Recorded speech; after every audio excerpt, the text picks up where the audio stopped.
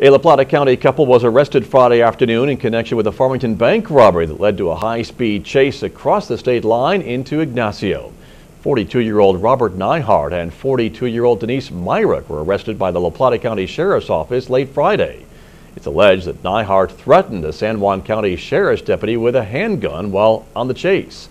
The pursuit began around 4 o'clock Friday afternoon when authorities were called to the Animas Valley Mall Wells Fargo bank branch for a report of an armed robbery.